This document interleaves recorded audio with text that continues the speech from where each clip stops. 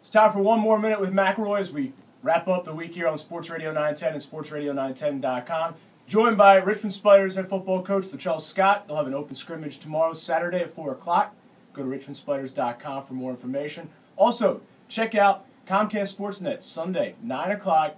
No excuses. Richmond Spiders football behind the scenes.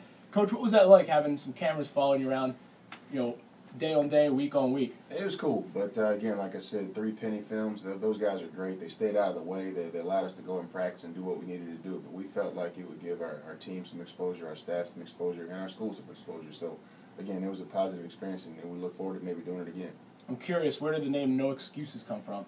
It comes from the team. We fought through injury and adversity a year ago, but we wouldn't let the guys make any excuses about it. And, we still had a chance to be competitive and make the playoffs had we done what we were supposed to do down the stretch, and we didn't. And, we didn't make any excuses for that then, and we're not going to make any now. So it just kind of fit, with what we're trying to do this season. That's Sunday, 9 o'clock, Comcast Sportsnet. Check your local listings and cable provider, but that's Sunday at 9 o'clock. Part 2 will air the following Sunday.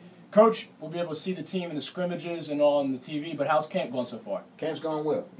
Obviously it's training camp, so we still have room for improvement, but we feel like we're a little bit ahead where we were this time a year ago. The team's older, the staff's in year 2. We've been able to have a lot of continuity in a lot of different places, so we're excited about what we're able to put out there right now.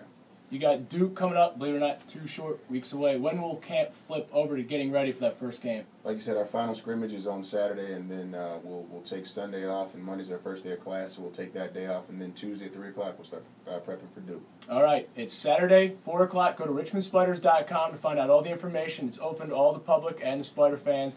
And then Sunday, 9 o'clock, Comcast Sportsnet, Richmond Spiders football, no excuses. Coach, appreciate it. Good luck this season. Thanks a lot. Got it. That's one more minute with McElroy on SportsRadio910.com.